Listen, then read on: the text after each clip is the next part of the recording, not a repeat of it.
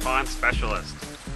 And we've put up a couple of videos before about pond dyes, and here's another one with a little more information. Yes and no questions and answers. So we're talking about pond dye. This particular brand is 1 quart does an entire acre. So if you had a 1/4 acre pond, you only use 1/4 to 1/2 of this. I'll explain why you want to use, with 1 acre you use 1 to 2 of these. So I'll try and explain that as well, why you'd want to use extra. So pond dye is just that. It's a dye that you add to the pond to change its color. If you're tired of the green pea soup look, that'll help. It'll change the color, and that's going to help get that green pea soup stuff to go away, because you're blocking the sunlight out and stopping the photosynthesis from the sun that makes the green grow. So that's one of the reasons we want to use pond dye, help to slow down the growth rate of algae and or weeds. And depending on how deep or how thick of application you use, would block out more sunlight. One question is, and maybe I'm goofing it up, but hey, that's the way I am. Does it kill algae and weeds? I say yes and no. It's not a chemical, so you don't apply it and then the weed or algae die. They basically, you're like suffocating them, so they can't get one of the materials, one of the essentials that they need to live. So you're kind of suffocating them. You're not directly killing them. So it's kind of a yes and no question. But from the full concentrate, you could dump it on weeds, you could dump it on a plant, and that concentrate would definitely block out the sunlight from getting in and keeping that plant alive, and it would die. So there's a yes answer for you. Good one is, does it stain? Absolutely. Yes and no. Again, if we're just pouring it into the water, once it hits the water and starts to disperse, it really is not going to stick on you. At first when I tried this, the pond turned blue. I put too much in, got super blue, and I'm thinking, man, the geese are going to come, they're going to land, and they're going to leave with a blue bottom.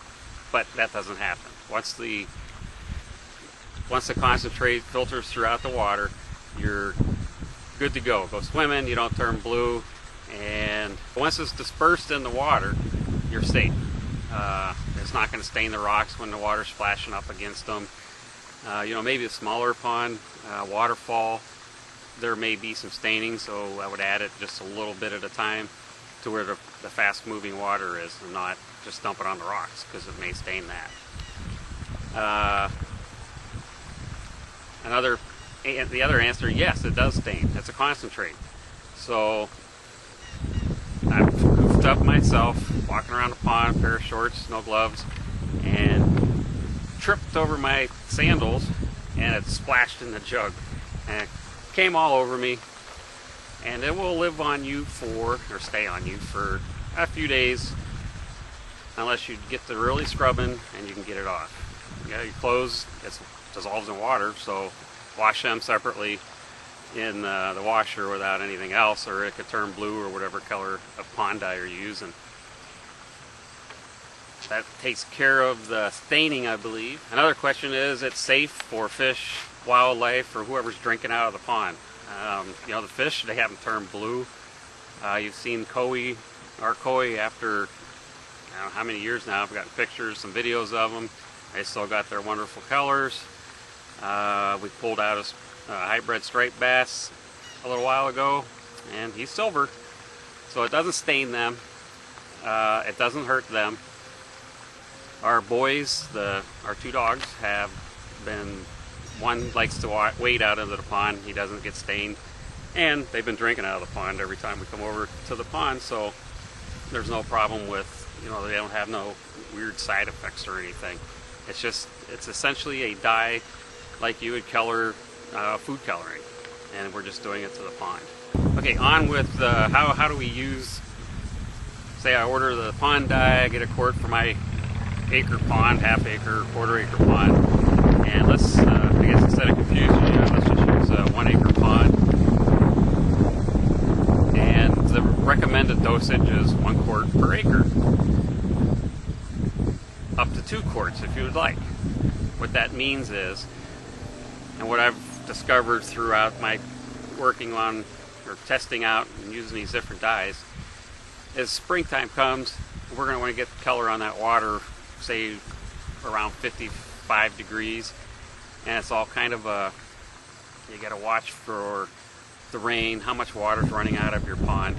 Due to the rain, spring, ice melt, snow melt, you don't want to put it in, just go right out. So keep an eye on that, you know, balance your differences so that you're not just putting it in and it's going out.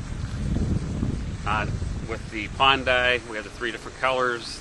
This style pond dye, this type pond dye, will color the water 4 to 6 feet deep. So that's a lot of water that you're covering, and you know, if some runoff is going to happen, that's great. Okay, back to the story, back to the usage. So in the spring, we're still 55 degrees, 60. We start hitting 60 degrees in the water. The water's warming up, and that's when the plants and algae are going to start wanting to grow. And if that starts to happen, you may want to jump up or bump up to 1.5 quarts or 2 quarts for that 1 acre pond. That will darken it up more so that we get less penetration of sunlight into the pond. Then actually how to apply the pond dye is I take that quart bottle, shake it up. I walk around the perimeter of the pond, and if I'm going to use the whole quart, just dump a little splash in, you know, every 50 or 100 feet, and just keep going around the pond. Put some drops, not drops, but you know, glug out of the quart, and you can walk away. 24 to 48 hours, that pond will be colored, just because of the way the water movement happens in the pond. It'll mix in. And if you're a little impatient, kind of like me, I want to see it happen quicker, I'll take a shovel or the paddle from a boat and go out there and just swish around the water where the dye is thick at. Help get it to start moving quicker. And as for color, and why you would get different colors, say with Nature's Blue, it's going to be a dark blue that most people you see in most ponds. It shows both our ponds, the little pond and the big pond, where we have blue in both. And this is blue, the little pond, and the front one was like a light blue, kind of weird looking, maybe a Bahamas, you know, out on the beach, the ocean, a bright light blue. The reason that is because of what particles that might be floating in your water.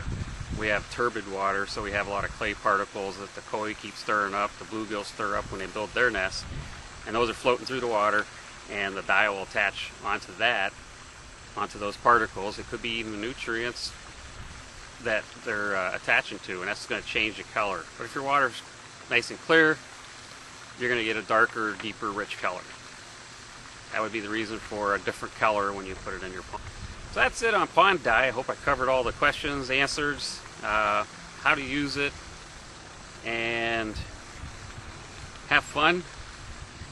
Have any questions on how to use it or how much to put in, we'll gladly size up your pond if we can find it on Google Maps. We'll get the size, let you know your dosage rate. So have fun. See you next time.